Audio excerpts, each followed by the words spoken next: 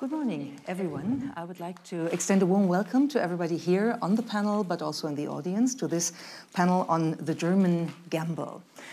To quickly jump into the topic, one or the other of you might have attended the talks that the European leaders gave this week at this World Economic Forum, like Theresa May yesterday, like Emmanuel Macron and Angela Merkel on Wednesday. And one might get the impression that a little shift is happening regarding the German leadership in Europe and the situation of Germany as a strong country in the European settings. So when I remember, it was about last autumn, before the federal elections, that the Financial Times wrote, Germany has turned from the sick man of Europe to the engine of growth. This is still true in a way, because the outlook is very promising, a solid growth rate of 2.3% in 2017 and the lowest unemployment rate since the German reunification shows that Germany is on track business-wise, economic-wise.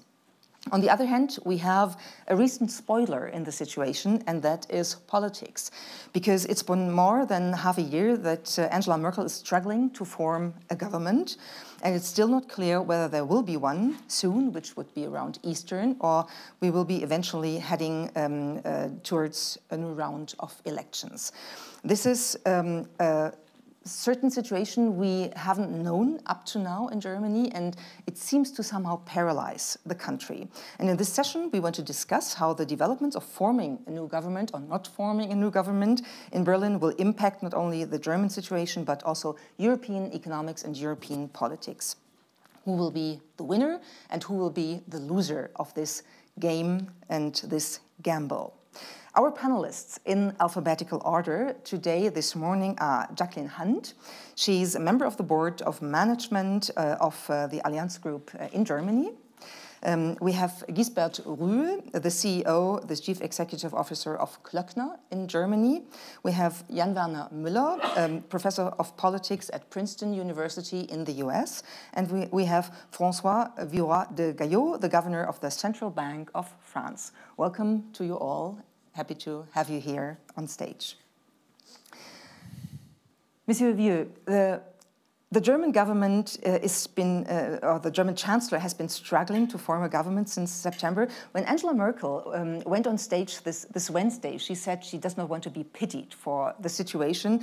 She just wants fingers crossed. What's your feeling about Germany? You pity the German chancellor, or you cross fingers that something might happen soon? First, let me tell how delighted I am here as a non-German, as a friend of Germany. Ich könnte auch auf Deutsch sprechen, wow. Aber das wird wahrscheinlich auf Englisch praktischer sein. And so I say it as a French official, as a committed European, and as a friend of Germany. Without any doubt, we Europeans need a strong Germany. And I wouldn't pity the Chancellor. I would wish a stable government in Germany. It's obviously in German interests, but we Europeans need a stable German government. We need a strong Germany, and we need some kind also of German leadership. So I wouldn't overstate this issue about who is the leader in Europe, where is the leadership in Europe, is it shifting from a country A to a country B? What is important, and this is one message here in Davos, is that it's a window of opportunity for Europe as a whole. Europe is back in some measure, but in order to consolidate that, we need a stable and, if possible, pro-European German government.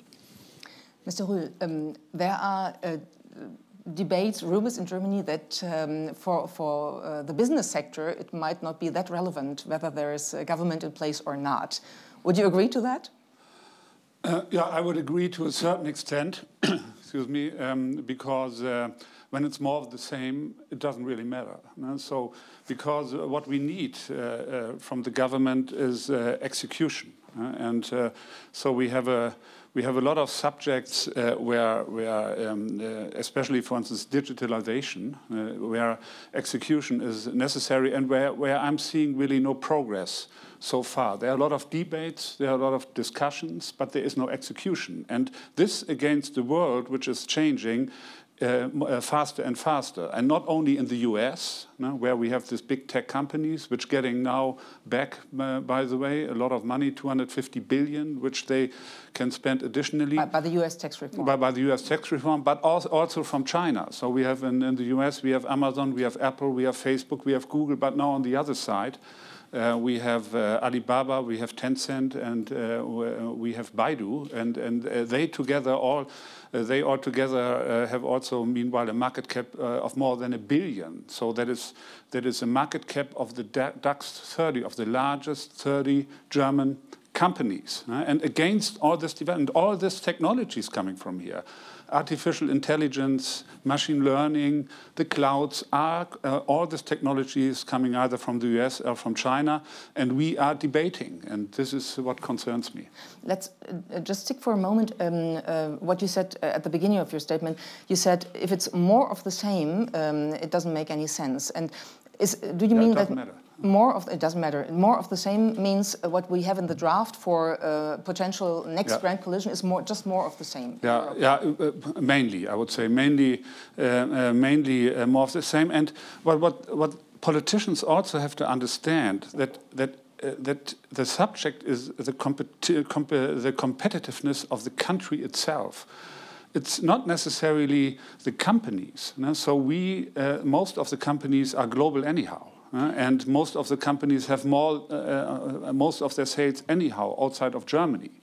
So when Germany loses competitiveness going forward, that doesn't necessarily mean that the companies are losing competitiveness too. So because we can set up our digital hubs in the Silicon Valley or in Israel or whatever. And this is what they have to understand. And when they're making no progress here concerning, for instance, the digital administration, the digital netscape, and so on. When they're making no progress here, then Germany will lose competitiveness. And not only Germany, by the way, Europe too. And it seems to me that you're also pointing at one of the issues we are already having in Germany. The Chancellor said that too on Wednesday, that the country is divided. And if business moves on on a global sphere and politics doesn't come along, then there will be another spread. Mr. Müller, if you look at the economic situation in Germany, it's pretty promising. It's really good in a way. Still, we have the results of the election that show that people are very insecure. They feel insecure. They feel that they need to take another reclusive point of view on their country, less Europe, less globalization. How's that? Where does it come from? So as you remember, after the election and then the failure of the initial coalition talks, some observers went so far as to say this is the worst crisis in German politics since Weimar. Some British observers said this either because of bad judgment or because of bad faith, because they wanted to distract from the disaster of Brexit. It's not that kind of crisis. I think it's fair to say that the right-wing populist party, which has now made huge inroads, as we all know, would not have done so without Angela Merkel's decision in 2015 to open the borders temporarily for refugees. So this is not some inevitable development. I think as soon as there is a return to a situation where people feel that, okay, things are not out of control, we're not vulnerable because nobody's really in charge of the situation, a lot of these votes, I think, are likely to disappear. Having said that, one thing has fundamentally changed. Up until this election, there was structurally a left-wing majority in the German Bundestag. If the Greens and the Social Democrats had decided to have a coalition with a left-wing party, they could have had, for many years, a left-wing government. This is no longer the case. Now, structurally, we have a right-wing majority. We have an openly right-wing populist party that is clearly anti-EU, that in a sense was born out of Euroscepticism, if you like. We have a liberal party that I think is flirting very much with Euroscepticism as well. And we have Christian Democrats who are already asking the question, what is going to happen post-Merkel, not just in terms of personnel, but also in terms of political ideas. Right now, as I'm sure you all know, everybody is very worried about social democracy. Who are they? Will they survive? I would be asking the question, what about Christian democracy? What are they going to stand for post-Angela Merkel. And especially if you look at the division between Christian Democrats and the Christian Social Union in Bavaria. The latter clearly is also very fast moving very much to the right.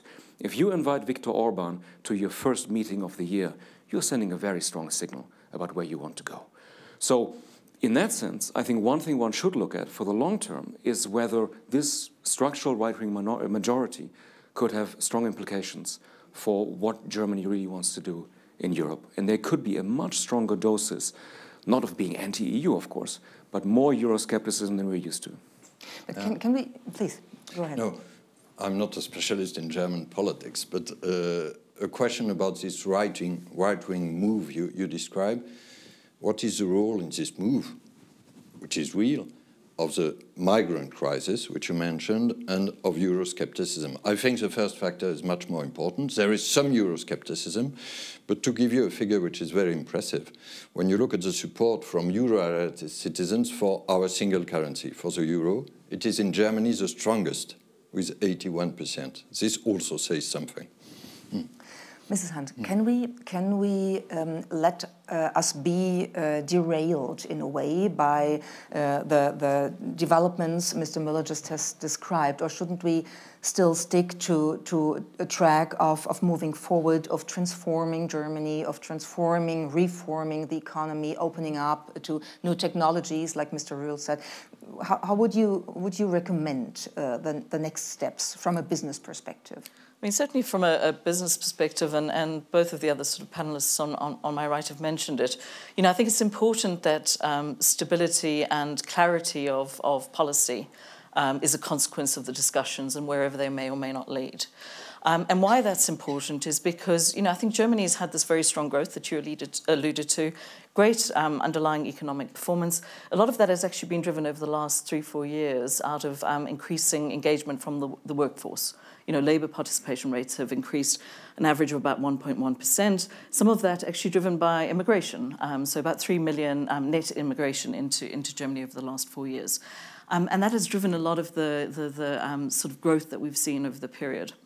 Our view is that that is sustainable. So we could see a strong German economy for a period of time. But actually, if you look further out, what that risks masking is actually the underlying demographic changes that are happening in Germany. And once you start hitting sort of 2020, there are fewer and fewer working-age Germans in the population. And so this question about, even in and of itself, if Germany were just a domestic economy, and I'll come back to Europe in a second, but if it were just a domestic economy, I think there are structural changes within Germany that absolutely mean we need to focus as policymakers on things like, you know, ensuring that there is an encouragement and activity and execution around investment and innovation. And digital is one element of that, but there are other elements as well. You know, I think there's this whole transformation of working expectations. There's a transformation in terms of what is going to be necessary from a skills perspective. And there's been a lot of rhetoric about it. And, you know, Germany has a unique capability to actually address some of these issues, both given its history and its ability, its strong, you know, sort of industrial policy in the past, and then its financing position, its economic position, you know, with a surplus and the opportunity to actually put some money in and get it working, the opportunity to create an easier environment for private institutions to invest into the German economy. And we can maybe talk a little bit about that as well. So I think that in and of itself must be an objective. You know, I think from the European Union perspective and from the markets more broadly, you know, I think moving forward from this position where we've found ourselves, this feels to me like a good time. You know, Europe is now growing. I think there's new leadership, there's new energy, and I agree that, you know, one shouldn't worry about who's the leader, and, you know, this is about collaboration, this is about being open and as a region effectively driving the region forward. And I think that's absolutely going to be necessary when you see the degree to which protectionism is rising elsewhere. So I think for Germany and Europe more generally to remain competitive, things like, you know, looking at what's happening in terms of corporate tax rates, not a race to the bottom, but, yeah, you know, but that's the question, whether this will happen now. America, like boldly lowering corporate tax, mm-hmm. France lowering corporate tax, mm-hmm. Germany, yeah, doesn't do anything. And I think these are the sorts of questions that, you know, irrespective of how the political landscape plays out, I think we should be asking policymakers to get an agreement and some action behind. And I think business then, is in a position to help support and help drive and, help get the right sort of outcomes. But I think we do need that action where we stand today. Both of you said that it's not relevant who's the leader in Europe because we're a community. We all need to get going together.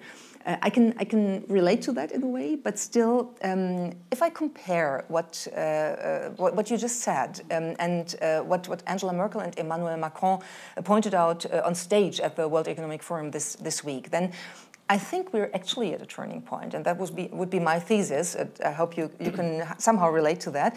That in the times of crisis, Angela Merkel did a really good job to stabilize Europe, not letting it fall apart. Now we are moving into the growth dimension.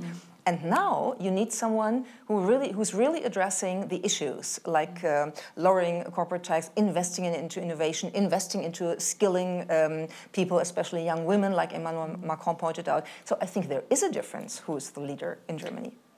In Europe, I'm sorry. No, may I say two things? First, I would not exaggerate the parallel between the US tax reform and the French one.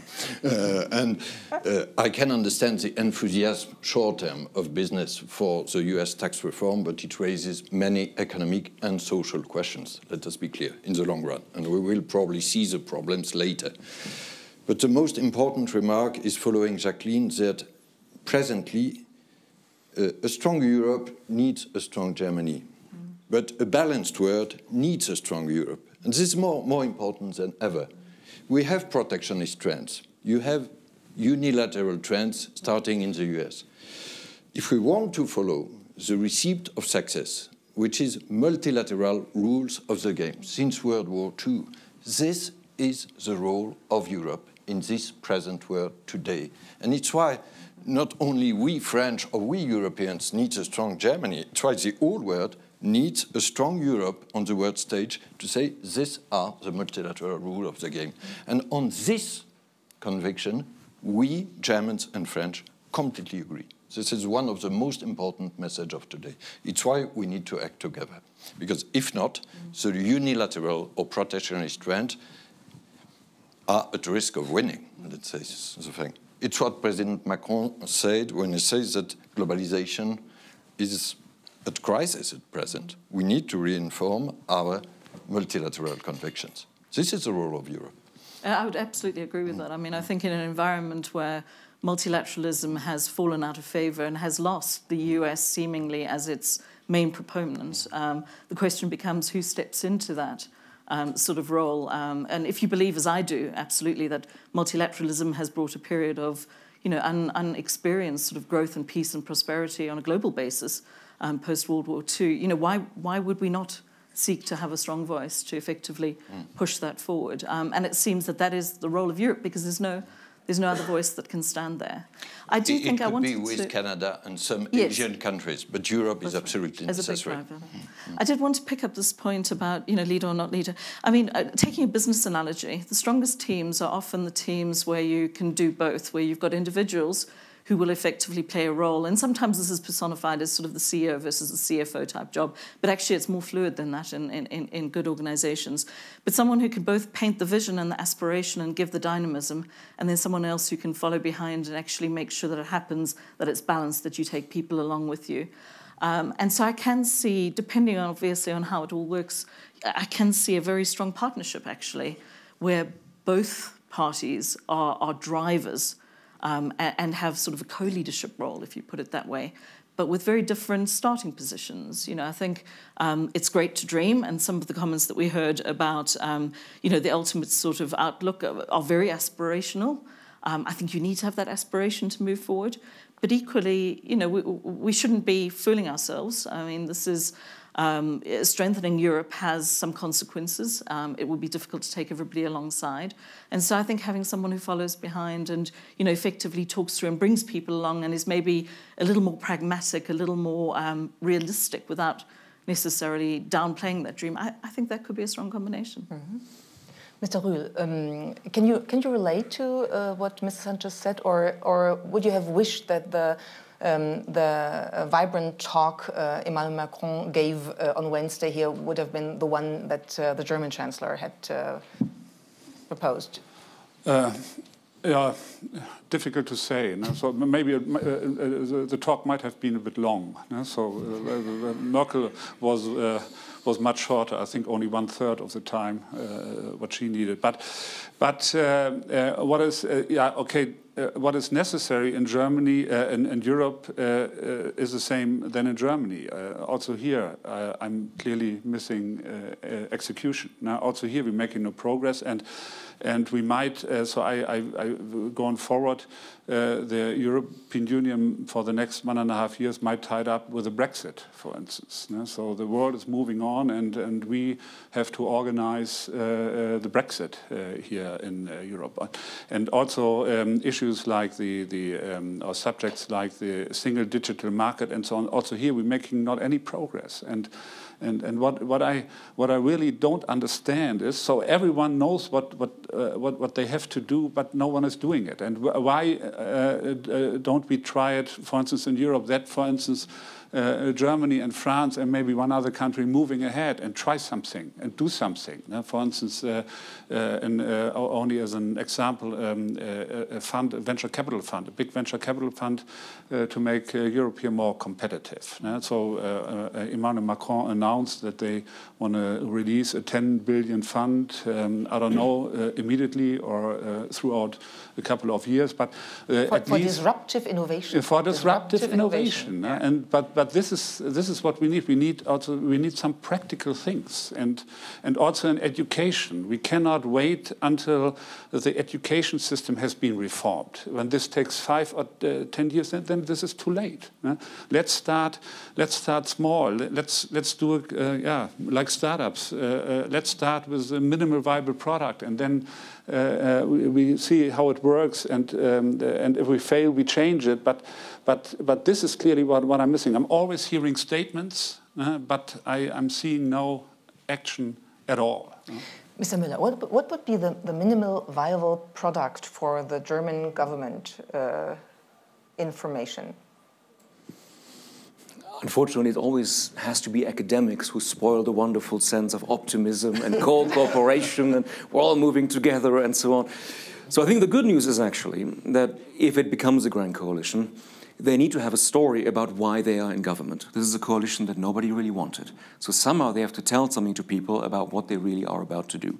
And to say, oh, we'll just do piecemeal reform might not work very well as a grand narrative. But there is no story up to now. There is no story. But there could be a story. Okay. The story could be that Angela Merkel by now clearly must have her eyes on the history books. What is she really going to leave behind? I think she will not want to go down in the history books as the person who inflicted endless pain on young Southern Europeans via austerity. So I think she is very much, in theory, interested in leaving a permanent reformed architecture of the European Union. Martin Schulz is a professional European. After the election, he said, I want the United States of Europe. Of course, the typical thing that people then say, why didn't you tell us during the election? How come that politicians only afterwards come out with these great ideas? But in theory, more by default than by design, they could say, this is actually our chance. Maybe it's the last time we're going to have a grand coalition for quite some time. We have people who are committed to this idea. Let's, together with Emmanuel Macron and others who want to join in, do something more permanently viable for Europe. That's the good news. I think this could really happen. The bad news is that there are still, of course, many differences. I mean, there are many things that they can agree on with what Macron said at the Sorbonne, but I think we should not kid ourselves. I mean, German ideas about Europe, French ideas about Europe remain somewhat different. All this in a context of a much more fragmented Europe than probably we've ever seen, and perhaps less obviously also a Europe where over the long haul now, the Commission has really been much weakened. I mean, I think by now we've sort of almost forgotten how in the old days it was the Commission who took the lead. It wasn't national leaders who always had to agree on whether, do we now go forward as the big engine. Commission, in a sense, was setting the tone, just think back to someone like Delors. And partly because of the Euro crisis, the Commission has been very much sidelined. So we should not be naive about the changed overall structural context of how European integration works. But if there is the will, and the will to compromise, as always in Europe, I think interesting things could actually still happen in the next 4 years or so. And in the draft paper for the start of coalition talks, Europe is the beginning. It's, I think, the strongest part of the whole paper. So that could be one indication that you're right in your interpretation. I think on paper, it's easy to commit to this. Politically, they would really have to risk something. Because, I mean, you're absolutely right that people still like the euro, but if you look at numbers, you know, when Germans are asked, do you trust the ECB? Doesn't look so great. Because this narrative has taken hold that, look, the ECB is basically robbing people of their savings, you know, with these interest rates and so on. I will react. I'm not saying this is right, but in terms of, you know, if you have to tell people this is what we need to do now, this is why it has to be a great moment for European integration, I think you're going to get a little bit of resistance. So they would have to really say, look, grand coalition is something unusual, needs a special justification, and, you know, we have to convince people that even though economically things are pretty good for Germans right now, this is actually the right time to be more ambitious in terms of a European architecture. I think the case can be made, people could be persuaded, but Merkel would have to maybe overcome her, how to put this politely, aversion to sort of risking too much, leading too much from up front.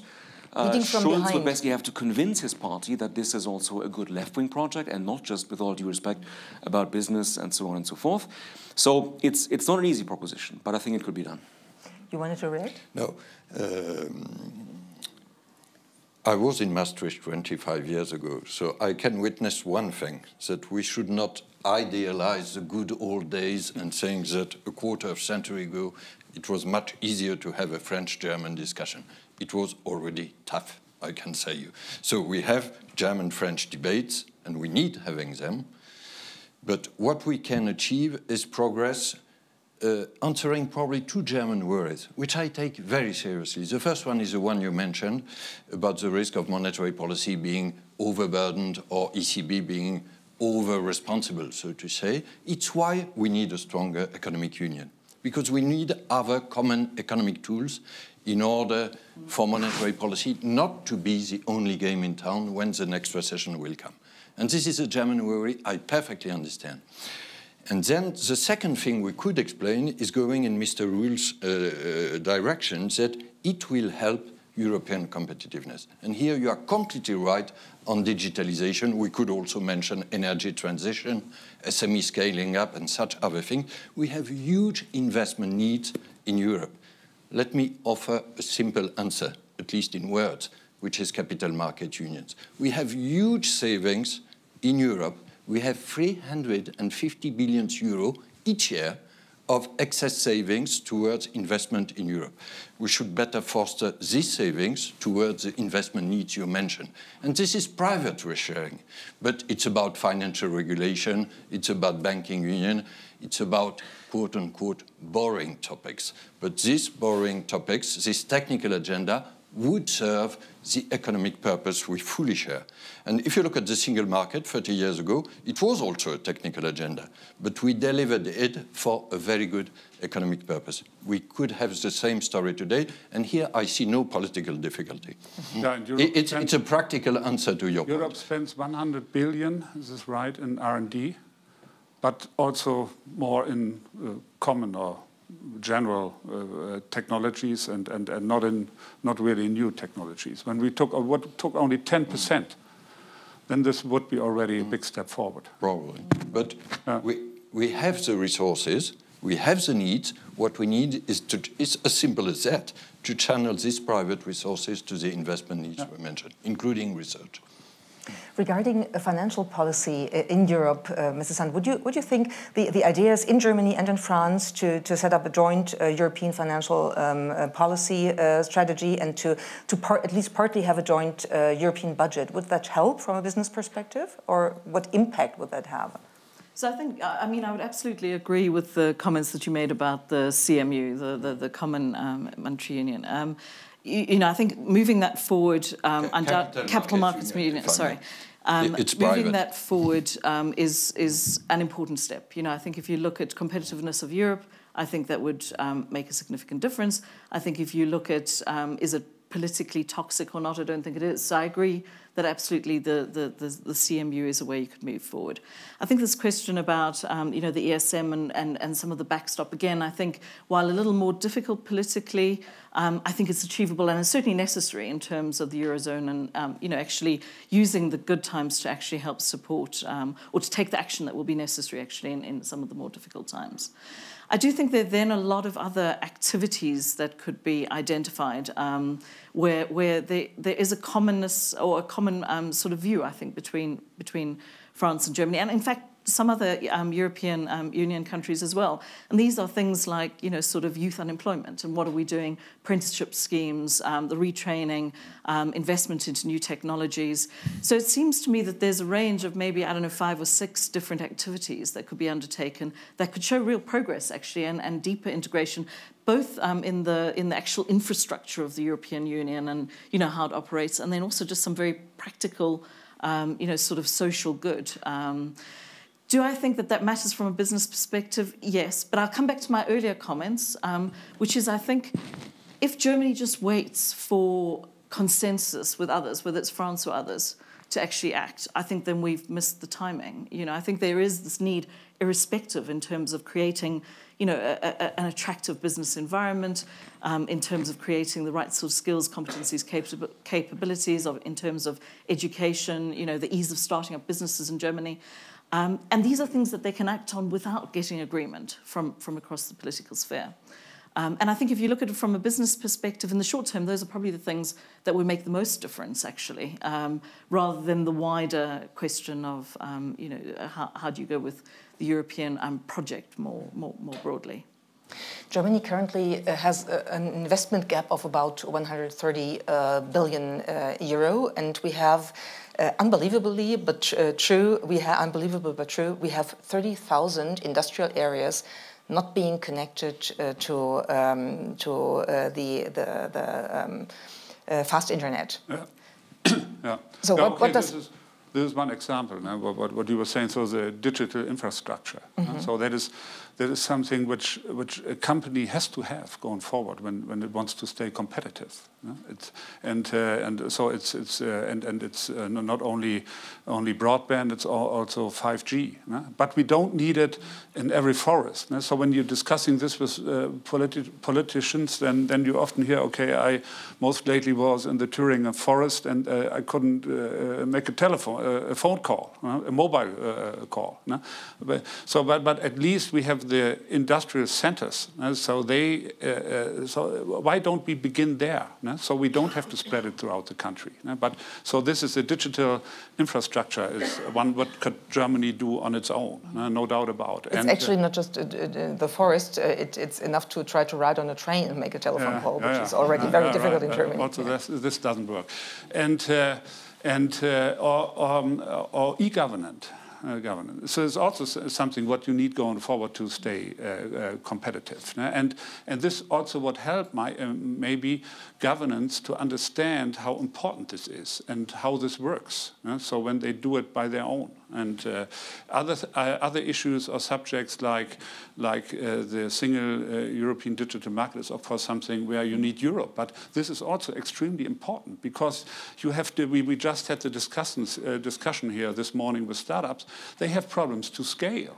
Because scaling in each country in Europe is much more difficult than scaling to the US. And one guy was saying, okay, next time I would start in the Silicon Valley because then I immediately have a 300 billion market.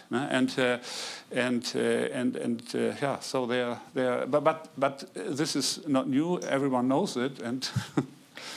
Maybe a question to the two of you from the business side. Let us push capital markets union together with entrepreneurs. What about, by the way, when the German pension system went out of the German pension system, it would be possible, for instance, to spend 3% or so for new technologies. Would that be something which would work?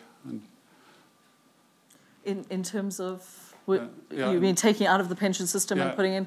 So I think in terms of funding, if it was clear what was being achieved, what the desire was, I don't think there's a lack of funding. I think the question as to whether it comes out of a pension system, whether it's private capital, whatever it might be, I think is a secondary question in many ways.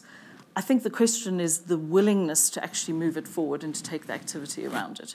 And I think the funding will follow because, you know, in terms of if one were to look as a pure investor at an opportunity to invest in, you know, digitalizing Germany to a greater extent, all of the history would show, if you look at the Agenda 2010 sort of labour reform, you know, hugely successful. So you would have the sense of a track record, a sense of position. I mean, certainly the existing, you know, the existing sort of very educated, very specialised workforce would be attractive to invest into. So it feels to me like that's a secondary question in part. But certainly the concept of whether it's establishing funds, the fund structure that Macron talked about, or, you know, something else like that, you know, I think that's the way of how do you take it forward. Is that necessary or not? Let's tackle one example. When we talk about broadband internet, when we talk about connectivity, that's just taking Germany up to a certain situation in which other countries like Estonia, whatever, have arrived a long time ago. So, but looking into the future, talking about, for example, artificial intelligence, and data management, we have the situation that data platforms are a huge issue. China has one, Russia has one, the US have one, of course. Europe doesn't have one. Isn't that something where we, at the moment, lack leadership, with the consequence that for the industrial internet we will experience almost the same like we did for the commercial internet in the first round? I think it's a really interesting question, that. I mean, I think if you start from the premise that actually value, as we increasingly move forward, lies in data and data analytics, and, you know, I think there's certainly indications, a lot of that sort of theme through the forum. If you start from that position, the question becomes, you know, who owns that data? And I think the fact that Europe has really, I think, no internet-based companies in the top 30, you know, very little existing sort of skill and competency and capability in the sort of space is problematic, or it is something we should be looking at in some form.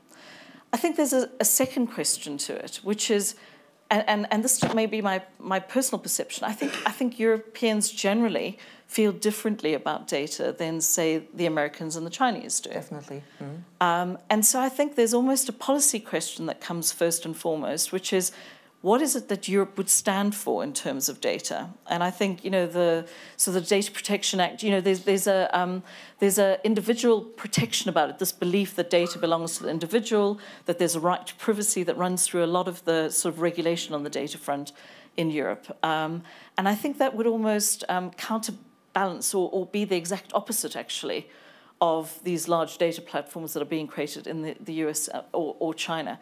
So I think the question for Europe around data is, do we believe that actually data should be the source of value in the future?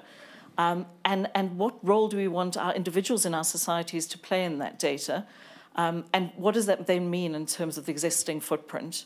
I think absent that, what will happen is, you know, the commercial benefits or the state-driven benefits of data ownership will subsume Europe in its wake, and we'll be playing, you know, we'll be playing on the back foot all the time. And I think that's a little bit of what's happening here. There's an attempt to defend rather than to create an offensive strategy in some form. And is it a question of belief, or is it a question of facts and figures that data platforms will be the future of business all over the world? Yeah, I think they are already to a certain extent. You know? So all this platform economy is based on data, and data is already the new oil. You know? So this is already there, but for Europe, concerning this data platforms, it's too late anyhow. You know? So the big data platforms in the US and in China, and when we working on clouds, also from a business perspective, typically these are clouds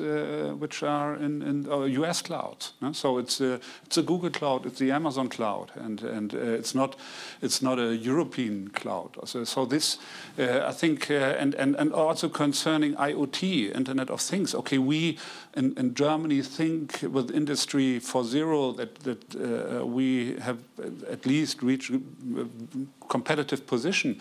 But the technologies we use for Industry 4.0 or IoT are again coming mostly then from the US. So it's artificial intelligence, it's machine learning, clouds, and this is risky also going forward because of talent. What will happen is also that then talent goes where the technology is, and so we might even also we're talking about the skills gap. Maybe we don't need this to close the skills gap anymore when we not move them forward, because then the talent has moved anyhow. I have a slightly different. Whoa! No, things are. Sorry, I think empirically, I think you're right that it's already too late. But just to counter maybe the slight sense of skepticism that, oh, these anxious Europeans, they want to hold their data and they have all these irrational worries. Putting it very crudely, and in a cliched way you might say, I mean, if you look at American political culture, the leading value remains freedom and pursuit of happiness. In post-war Europe, the leading value is individual dignity. And if we remember that European integration was always primarily a political project for which the economy was a means and not an end, it also opens a possibility for European leaders to say, look, if you ask what has Europe done for you lately, a certain type of protection, if people want that and democratically determine that this is what they want, is actually a positive answer to that worry. So politically, it's not all bleak and bad because, oh, it only means that we are sort of falling behind. If people can somehow combine the right kind of economic measures with a particular, to put it very grandly, civilizational model where individual dignity matters more, I think that's actually a positive thing and not just a negative. But let me tell some story here. So concerning individual data, so we have the European Data Protection Law, and we figured out that business personal data is treated like personal data. So there is no difference. So when you, going forward, when you give someone a business card and you want to memorize this data, it falls under the data protection law. I went to Berlin, I went to Brussels. I discussed it with politicians on both sides. And they all agreed that this has to be changed. And then we discussed in Brussels how long it will take. And then they're saying it will take at least 5 years to change it. And then I said, okay, then forget about it. So then it's too late anyway. So it's this even small changes are so difficult to achieve. Take much too long. No, perhaps one word about is it too late? Yeah. For us Europeans, the battle of yesterday is lost, without any doubt. The battle of tomorrow is still open. And who knows which will be the technologies in 10 years. So it's still an open battle. And the role of public authorities, including at European level, is to create a favorable framework with 3 elements. Financing, this is a capital markets union. Regulation, this is a single market. And we need a digital single market with probably a single authority. And research, talents. This is the role of public authorities, and then it's up to entrepreneurs. They will not create the European platforms or the European tech companies of tomorrow. And here we have some motive for optimism when we look at German or French or Spanish youth. We have young entrepreneurs more than ever. But it's up to us to create a favorable framework for them. But they need money, and they don't getting enough money. So they might maybe when they start in the seed phase, they're getting the money they need. But then when they want to scale, okay, then they have to go to the US again. This is part of the capital market union. We should create European cross-border venture capital funds, and not only seed money, but scale-up money. But this is only also up to private business. Sure, but I'd contradict in one point that if you look at, for example, the Digital Republic of Estonia, once again, you see that setting up a national blockchain, for example, could be an idea. If Angela Merkel and Emmanuel Macron would step up and say, we need a European blockchain, we could tackle the migration issue, we could tackle tax issues, you could tackle everything with that. That would be really progressive. That would set an example. Why not? But again, my only message with German entrepreneurs is to say I would be surprised German entrepreneurs saying the only answer lies with public authorities. For sure. This is not my vision of soziale Marktwirtschaft. No, but it's an important responsibility to create a favorable framework. I would like to open up the discussion to the audience. Whenever you have a question, please get up.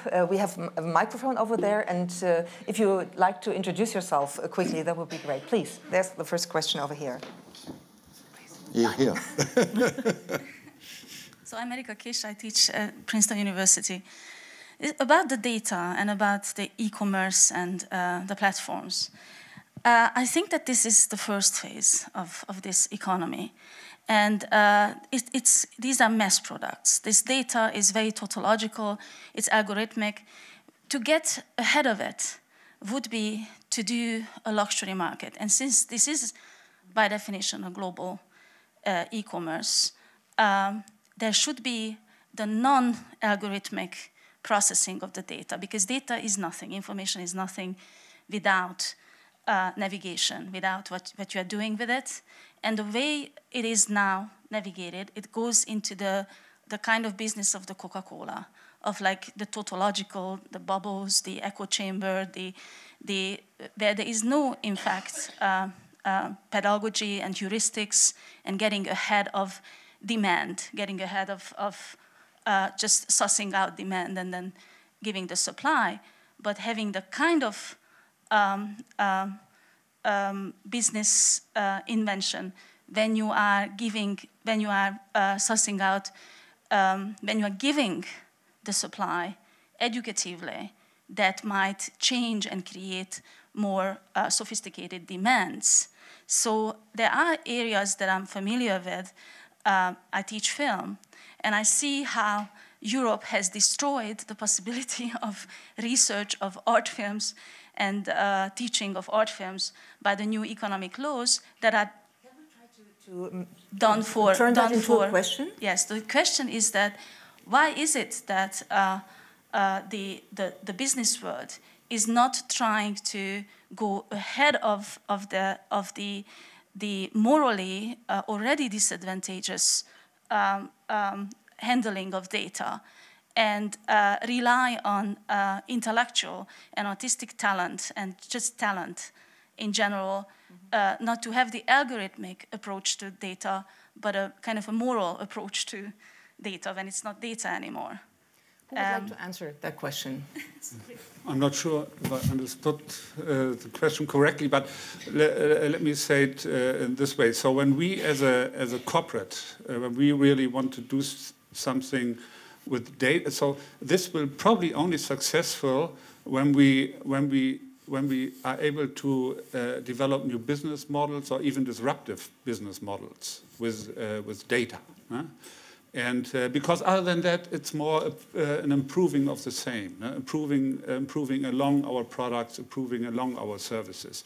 And this disruption of yourself with data, with new business models, this is something where we, especially as traditional corporates, which is to a certain extent difficult. So we have the innovator's dilemma in principle. And but here again, so we doing this also together. So here you need someone from outside. Here you need again also the startup community, for instance, to develop this kind of new business models. For instance, when you take the automotive industry, and so we always coming from the automotive, and we still, when we still thinking about data, then it's more the improvement of a car, but it's not a new business model for this new mobility model, and this is the issue we're fighting with in corporates. Can I maybe add something a little bit different? Again, I'm not quite sure if it's on point, but I want to come back to this thing about is it too late? And I fundamentally don't believe it's too late. I think what we do is we look at the Googles and the Amazons and all the rest of the world, and we think data is all about, individuals, social media, personal preferences. And there's certainly, I mean, that's a big part of consumer products. That'll be a big part of, sort of how new products, how new businesses are developed. There's a lot of data that isn't about that. And so you look at something like the German healthcare system. My understanding, and I'm no specialist in this area, but my understanding is because of the way the German healthcare system works, it has more deep and detailed data attributed to an individual than any other healthcare sort of environment. And so there are a lot of healthcare providers saying, is there anything that we can do on an anonymized basis? So not using individuals' data, but because we then understand from this healthcare system the likely progression of diseases and the likely responsiveness to treatments. If you look at other examples, in an industry like ours, not at the sort of the retail end of it, but in terms of things like, how do you make good investment decisions? A lot of investment decisions are driven by emotions, human beings making those decisions. And sometimes emotions are good, but sometimes they're really bad. That's what triggers people always to sell into, falling market and to buy, at the peak. So how do you effectively use data to take out the bad investment decisions? And there are a million others. When you go to the Internet of Things, when you look at, sort of integrated applications, millions of examples where actually I think we are pretty nascent in terms of what is happening with data. And where I think, Europe could absolutely create, its own position, its own strategy, and work out how it drives competitiveness in an ethical and a moral way that, people are comfortable with in terms of their data usage. There was another question over here. My name is Christian Jensen. I come from Denmark, and I would like to go back to the beginning where you talked about the future of the Great Coalition, and you mentioned, Müller, that they could have a new narrative about doing something with France, changing Europe. There's no discussion. There's more need for Europe now than ever before. There's just this problem. Is the European ready for that? In 2016, we had 3 referendums. All of them, the government lost. Denmark, the Netherlands, Great Britain. If you look at Romania, Hungary, Poland, the Czech Republic, some of the Scandinavian countries, there's a great distrust in having more integration. So you described a project for the coming German government, I hope there will be a coming German government, as a Euro integration project. But how will they get the Europeans on board that? I'm glad to have the next 3 hours to answer this question. I think we should get away, first of all, from a question that always revolves around more or less Europe. In some areas, it might be a good idea to have less Europe. In some areas, I think we've learned that even though nobody wants to describe it in those terms, we're actually seeing the emergence of what traditionally we would see as the characteristics of a state. Common currency, common borders, and what we've learned is that, well, you can't really stop halfway with certain things. You might say, oh, if we could start all over again, we would have done it differently. But now, given where we are, if you want to stick with this, and since the consequences of dismantling it are pretty much unpredictable, we have to take further steps. So that's already a different framing than simply saying the old line of, oh, there always has to be more Europe because that's automatically always better. So if you give reasons and if you convince people that, look, to really kind of make something work that we've already embarked on, you need to do this, that's a different, I think, narrative than simply saying automatically always more and more and more. So in that sense, I think it's not impossible to convince people. What, of course, makes it difficult is not that, the European public wakes up one day and says, oh, God, Europe, we don't actually like it. It's the fact that, as you know, many national leaders have basically made it their business to say, oh, Brussels, look at, with all due respect, someone like Mark Rutte, who's seen as a kind of pro-European liberal leader. I mean, for years he's been saying, oh, Brussels is really terrible. And then, God forbid, yes, he has a referendum and he gets a result where turns out the Dutch public doesn't like Europe so much. Well, God forbid, why could that be? Could that be because national leaders, in a sense, have taken the easy way route of always blaming Brussels and so on? Now, I don't want to be naive. I mean, of course, you cannot tell these people, be a better person, be more upfront and honest about how this really works. But it's also not hopeless to, I think, say, look, if we really want to make this work, we have to do certain things. The other, in a sense, issue that you pointed to, I think, is of a different nature, Hungary and Poland. This is not really about more or less Europe. I think it's sometimes represented like this by these national leaders. And they basically say, look, we don't want more integration like this because we think the nation state should remain primary. But the real story, as you might agree, is that they have basically engaged in power grabs within their own countries. And that when people then say, oh, the populists are at the gates, but, thank God, unlike last year in Davos, now we've sort of kept them out. No, populists are in power in Budapest and Warsaw. And the reason they don't want more integration is that, in a sense, they see it as a threat to their particular kind of government power. So I think that requires a quite different response. And I will go back to the beginning and say, you know, Horst Seehofer inviting Viktor Orban to Munich and saying, Viktor Orban is a great guy for the rule of law, that doesn't help either. May I add that democracy in Europe is not only about the referenda of 2016, which you mentioned. There were very important national elections, be it in the Netherlands or in my home country, which gave a strongly different signal, especially Mr. Macron won against a nationalist stance, as you know. And when you look at opinion polls since, due to Brexit probably, due to one of the referendums you mentioned, European support and Euro support increased in all the countries, including in Germany. It doesn't mean that Euroscepticism has disappeared. And could I say that in some measure Euroscepticism is useful for our discussion, because it says something, and here I join probably what Professor Müller said. We must be concrete in Europe. We must have a Europe of projects, and not only of many votes, talks. We probably, this is my personal view, devoted too much energy about institutions, how it works. What is more important for citizens is what it produces as concrete progresses. What we said about capital market union, what we said about a digital single market, what we could say about apprenticeship cross-border.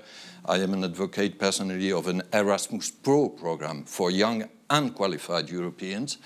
This is Europe of projects. And this is for me the best answer to this Eurosceptic stimulus. We have time for one more question. Thomas Knipp, communications strategist. Great debate, congratulations, but quite elitist as it should be. I would like to go back to the very beginning, again, the AfD, the rise of the populists, not only in Germany, but elsewhere in Europe too. My view is that, you know, a lot of these political gains they got was coming from regions where there is no infrastructure anymore. So people do have the very distinct feeling that the state is failing them. I'm not sure whether it's sort of so much about, you know, the immigrants, but the immigrants might have been the rod that sort of ignited the whole thing. So here's my concrete question. Professor Müller, do you agree that that might have been a triggering point, that people really feel that government is failing them on a very concrete day-to-day level? No shops anymore, no bus lines anymore, no banks anymore, and so on and so forth. And number two, very often I feel that business and politics are two parts of the equation. That, you know, business very often acts like if there are the opposition. Wouldn't it be a good idea to say, come on, let's sit all down and think what we can do for business, for example, to invest in Eastern Germany as one part, or some rural areas where there's not so much infrastructure, and really work it out together? Because I think the more and more populists rise, the more and more maneuver room you take away from politicians to do the right thing, and to, in one way or the other, by doing something or not doing something, you know, react to these guys. This is, by the way, what we've done here in Davos in the last couple of days. And I think we also had a couple of fruitful discussions, but when they decide, then they are on their own again. No? So maybe a quick answer. 2 points. Are the voters of populist parties discontent? Yes, obviously. Are the reasons primarily economic? No. I think social science is absolutely clear on this. The economic anxiety story doesn't work. So that's why also in countries that are economically doing very well, you have very successful populist parties. Second point, is this an unstoppable development, as has sometimes been suggested? No. The single most important factor in whether these parties come to power is the behavior of conservative parties. Where these conservative parties decide to collaborate with them, as in Austria, as in the UK, as in the United States, they will come to power. If conservatives says no, we draw the line, they will not come to power. A very, very quick last round. If you all were an advisor to the German Chancellor for the coalition talks, a specific point that you really would like to introduce to her. Mrs. Hunt, please start. The draft document was largely silent on this question of investment and innovation, and, you know, how do you actually drive the German economy forward, make Germany more attractive as a location to do business in. And I would absolutely say, you know, that can be the backbone of reinvigorating some of these, you know, less fortunate areas. You know, I think working through, you know, what does that policy look like in a real way, you know, in a project-based way, whatever it might be, not just grand ideas. I would say, you know, that would give you a reason to go forward. That would be kind of a common thing that might pull it together. Okay, very quick.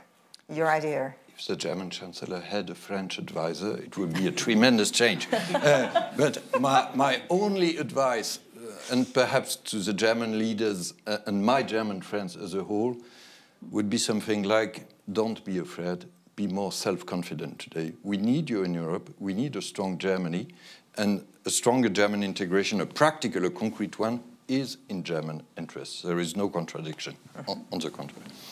Mr. Rühl.